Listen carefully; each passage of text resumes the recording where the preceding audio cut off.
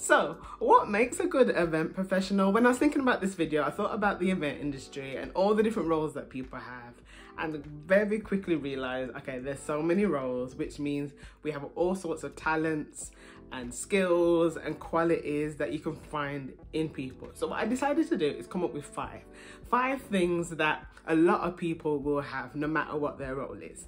Now, I've worked in the event industry for over 10 years and I've met so many great people in that time. When I think about all those people, a lot of them have these skills. They may have 3 or 4 that they're really strong at and the other one is a bit whatever, but I recognize these things in a lot of people, which is why I can be quite confident about them.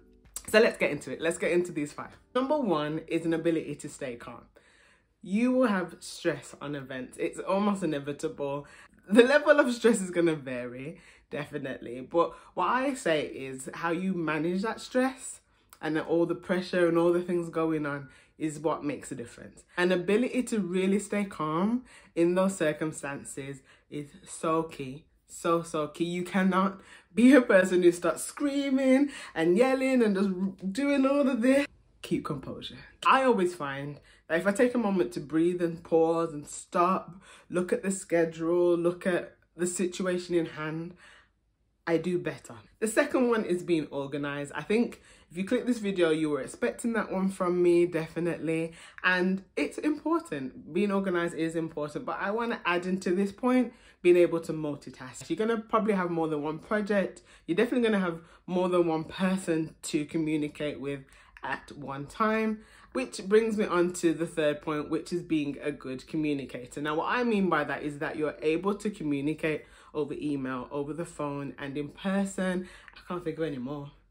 You do well with your communication before the event, and you're making sure you're telling people what needs to happen. You're putting schedules together. You're sending those out to all the right people. During the event, you're going to need to communicate as well. Things are going to be moving and changing all the time. One thing I always say is that you can't leave things unsaid. And what I mean by that is don't let anything be left up to assumption. You can't assume that somebody knows that something starts at a certain time, that they need to get to a certain place.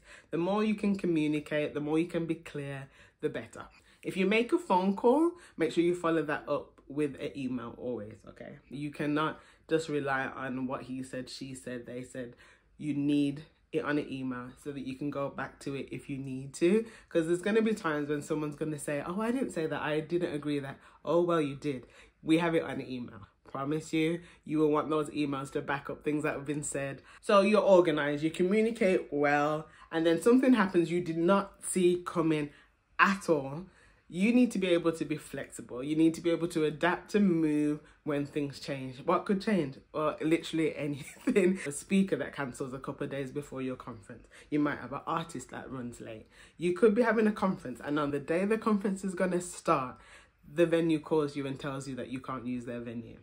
That happened to me. That happened to me, and that's a story for another video. You just need to be able to figure out what you're going to do next really quickly and really effectively. And then you want to be good with people. This one I think can be used for any industry. Depending on the event you do, you're going to work with the speakers, the artists, the public maybe. You're going to deal with artist management. You're going to deal with agencies, suppliers, your team. The list can go on and on and on. This becomes even more important if you choose to freelance like I do. I've been freelancing for a few years now. Before that, I worked for companies. And in the time that I've been freelancing, a lot of my work has come through word of mouth. If I had built up a reputation for being difficult to work with, I can guarantee you that wouldn't have happened. I always say this, your reputation will go ahead of you. And what I mean by that is that you want to make sure that when someone says your name, they're pairing it with something positive. And I don't want you to think that I mean suck up to people, don't be yourself. It's none of that. I'm not saying you need to be eccentric or extrovert or any of those things. Do your work well, get on with people, and you'll do good. If you're new to the industry, I would definitely recommend working on these 5 things as a base. There's going to be so much more you need to do, but these 5 things will take you really far. As you do more and you gain experience, you get better and better and better. Thank you to everyone that's already subscribed. This is still quite a new channel for me. If you're watching this in a few years' time, then it won't be. But this is only my second video at this point in time. So stay tuned, subscribe, join us, and I will see you on my next video. If you're new to the industry, I would definitely... Oh, I'm hot. And bitten... You're just looking at a situation thinking, we did not see that. So what makes a good event professional?